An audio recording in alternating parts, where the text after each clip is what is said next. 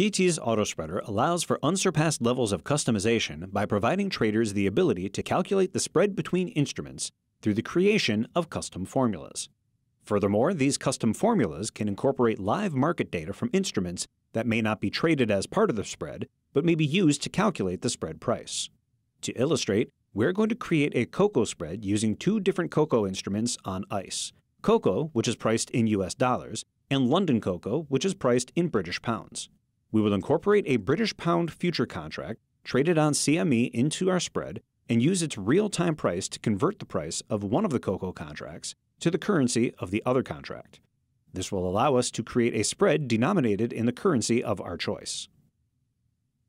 Here we have an Autospreader widget with the July 17 cocoa contract as the first leg and the July 17 London cocoa contract as the second leg. Autospreader's default spread formula, price differential, is currently selected. Price differential is simply the difference in price between the instruments, which will not work in our case as each instrument is priced in a different currency. We'll change our equation to custom. Below this drop-down menu, we see the equation editor. Since price differential was the last formula we had selected before choosing custom, Autospreader leaves the equation editor populated with the price differential equation, which is written in dot notation.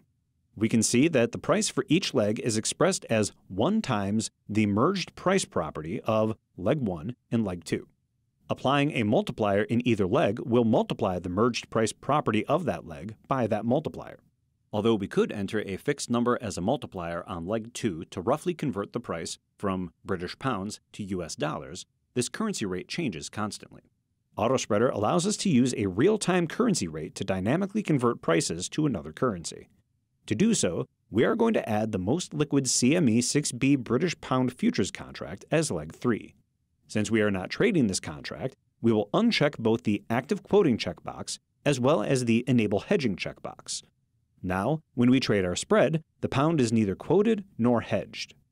We are going to first divide the price of leg 2 by the price of leg 3 to convert British pounds to US dollars. We will then subtract from the price of leg 1 to calculate our spread price. We'll add parentheses around leg 2 and type slash for divide. Using dot notation, we'll type our multiplier of 1 times the merged price property of leg 3. When we type in our variables, we are provided IntelliSense suggestions.